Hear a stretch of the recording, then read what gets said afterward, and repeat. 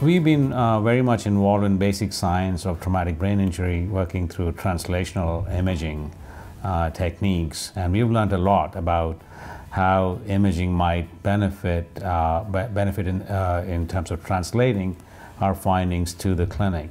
So about 5 or 6 years ago, we moved over to human imaging, and ever since our goal has been to get as close as possible to the processes that are that underlie the progression of, if you want to call it the disease or the progression or neurodegeneration of the tissue. That has been our focus, to understand non-invasively what underlying processes are in the brain. So as of right now, we've put in close to about 350 to 400 patients.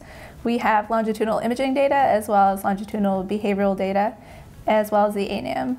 So all of that is officially in FIPR as of March 31st, right on the deadline.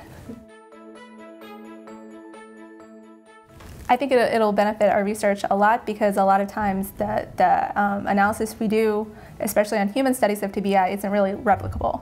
So if I do a study with 40 patients and someone else does the same study with a different 40 patients, we may get different answers.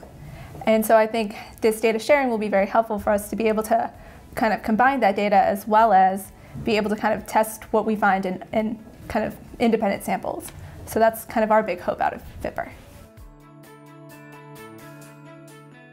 I think what we and others are doing is extremely important. As of today, none of the mild TBI patients ever get followed up.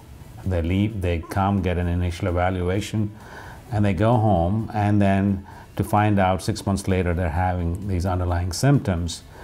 That was probably because of the TBI that they suffered.